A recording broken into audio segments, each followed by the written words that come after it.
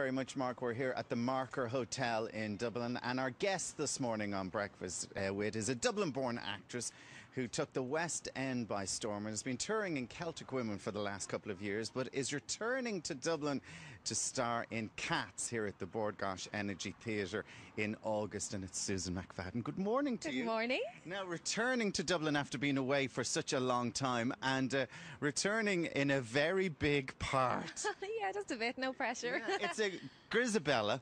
And for people who don't know Cats, Grizabella has the biggest song in the show. It's probably the biggest song in musical history. Yeah, probably. Well, Memory. Yeah, Memory, yeah. Well, it was sang by Elaine Page, so it's a bit of pressure to kind of follow in her footsteps, really, yeah. And it made her a real star, then. Yeah, absolutely, yeah. That made her, definitely cracked her into the show business world anyway. So is that a pressure on you to come back to play? Because I was just saying, no way is Susan McFadden playing that part, because it's sort of she's the sort of wiser, older cat who comes in and does the big song about the memories she had. But it's such a demanding role. Are you looking forward to it? Yeah, I can't wait. Well, I mean, I've always sort of played the kind of girl next door, like the Legally Blonde kind of part. So it's nice to kind of do something completely different and get your teeth into. Exactly, and you won't get your claws into. Exactly.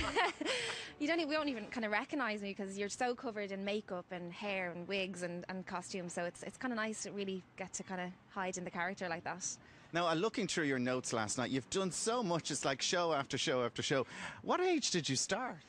4. 4? Well, I went to Billy Barry when I was 4, and I think my first kind of professional job was when I was about 7, and I did a TV show where I actually was on an Elvis special on RTE, and then my first professional stage show was when I was 11, and I did Annie in the Olympia. Of course you did Annie in the Olympia, and that was a big deal at that time because it was a really high profile show. Yeah, it was actually, and it kept getting extended, and I was 11 and I had my 12th birthday in it, and we were only meant to go up until like mid-January or something, and we stayed up until the end of March.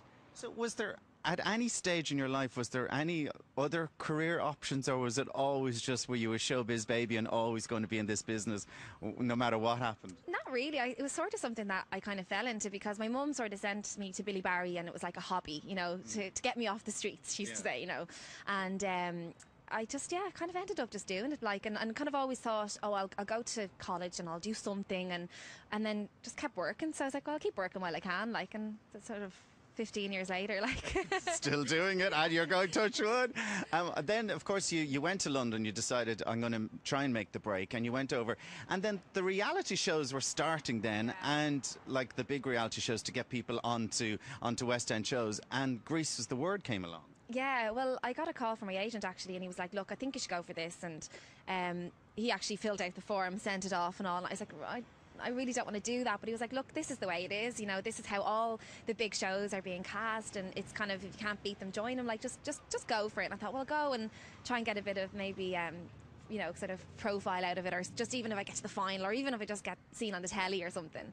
Didn't think I'd win it, and you did. Yeah. So you went on to play Sandy then, and I mean, literally, so you come from Dublin, you go over, and your first big gig is winning a big reality TV show, and you're the star of a West End show. I mean, pressure or not?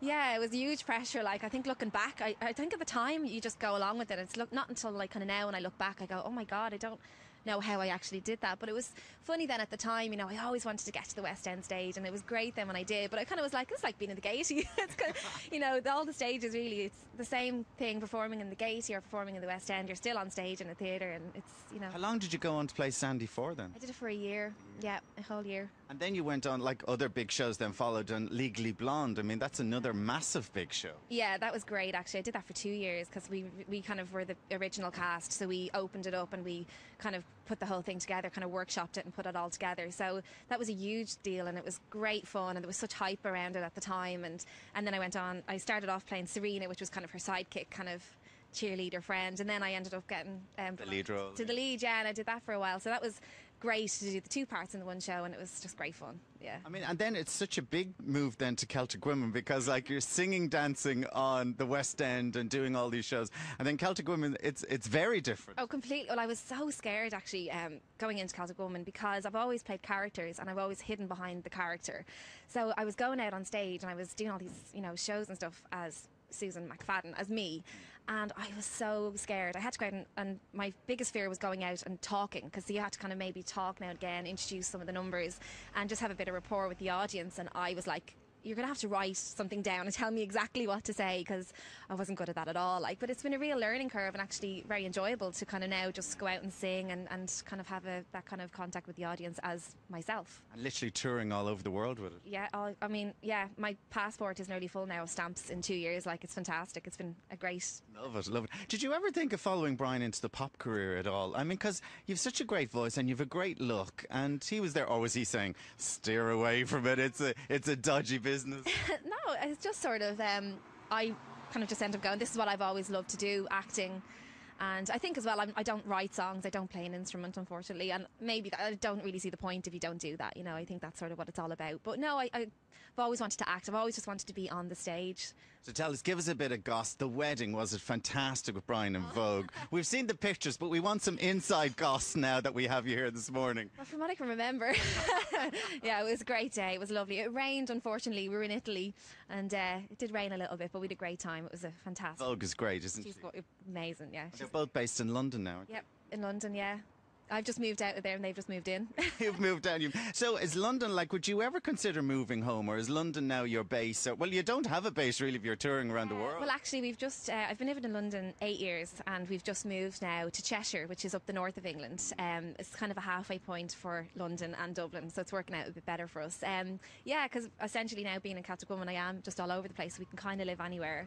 So we have just bought a house up there. So yeah, I would like to move home to Ireland, but it's hard, when you do what you do, and there's not a lot of work really here for me for what I do. So is when Mammy from giving you and the family, they must be so proud and to sort of start you at 4 and to see the career blossom the way it is. Well, I think I do give my mum a few sleepless nights, because obviously it's not a very steady career. You go from job and then you kind of go, when's the next one coming up? And it can be quite stressful, But she'd never sort of say, would you get a job in a bank or in a shop or something?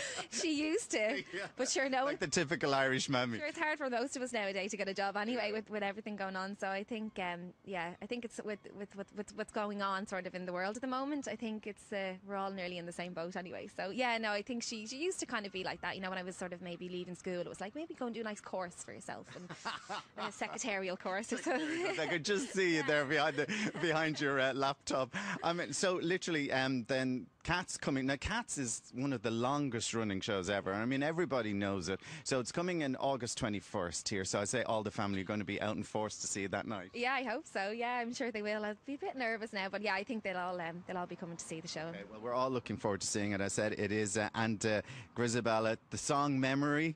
And if you want to see it performed here, it's the Bord Gáis Energy Theatre starting on August 21st and running for 3 weeks. Susan, lovely to talk to you this morning. Great to see you back in Dublin. And we look forward to seeing you and Cats. Thank you very much. Thanks. Back to studio.